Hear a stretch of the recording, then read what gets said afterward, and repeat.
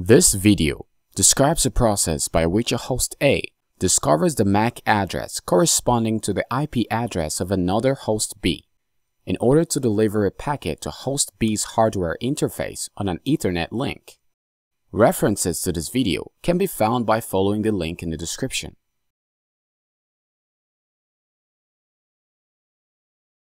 Hello guys, we'll talk about the traditional ARP or standard ARP process.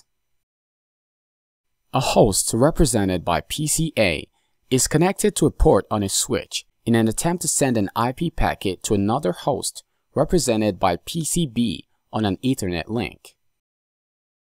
PCA knows that PCB is reachable on the same link as itself based on its routing table, assuming that the IP address of PCA and PCB are configured from the same network segment 192.168.10.0 with a /24 prefix length or subnet mask of 255.255.255.0.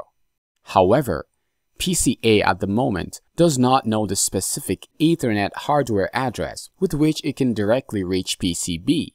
Before PCA sends data to PCB, it generates the application layer datagram and encapsulates it within a TCP or UDP header to form a TCP segment or UDP datagram depending on the requirements of that application.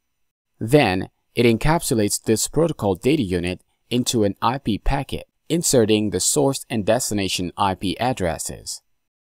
Transmission over Ethernet requires PCA to know the MAC address of the destination hardware meant to receive the packet when it is encapsulated within an Ethernet frame. However, it does not have this information. ARP is triggered. The Ethernet module of PCA consults the ARP module to resolve PCB's IP address into its MAC address. PCA generates an ARP request message with the following information. Hardware type refers to the hardware technology used, which is Ethernet in this case, represented with a value of 1. Protocol type refers to the upper layer protocol used, which is IP version 4 in this case, with a hexadecimal value of 0800. Hardware address length.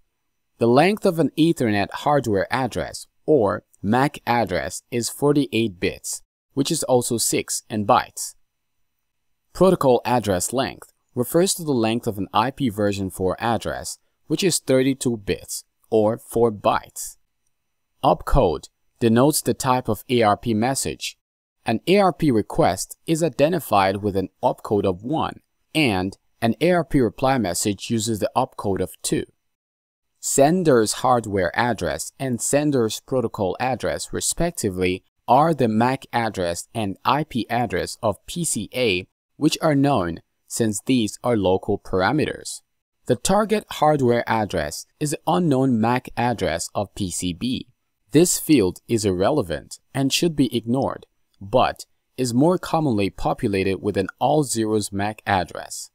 The target protocol address is the IP address of PCB, which needs to be resolved.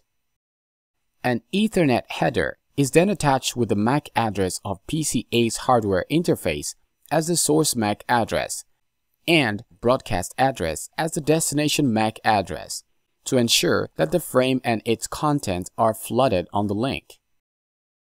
The ether type value indicates that an ARP packet is being encapsulated at the moment by the frame header and trailer. As a broadcast message, it is flooded and received by all hosts on the link. Processing of a received ARP request packet is as follows. All hosts verify that they speak the hardware type and protocol type in the ARP message. Then, any host that already has an entry for the IP address of the sender simply updates the mapping in its ARP table with the sender's hardware MAC address.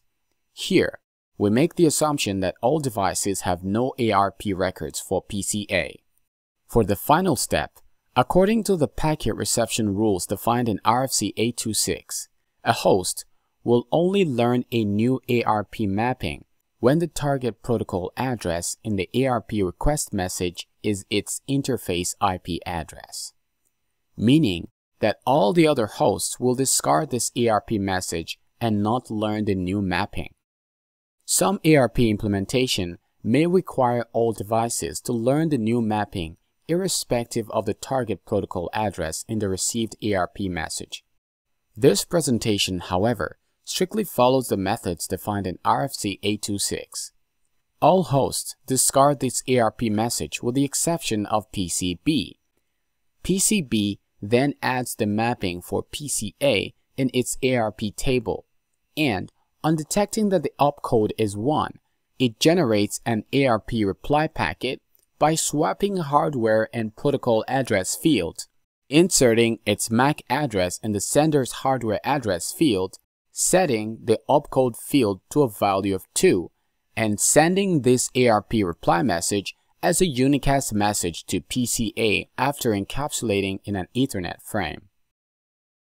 PCA can now retransmit the IP data packet to PCB after learning the ARP mapping of PCB's network interface. In the next video, we'll discuss the ARP cache table. Please share your thoughts on this video. Thank you for watching and see you in the next one.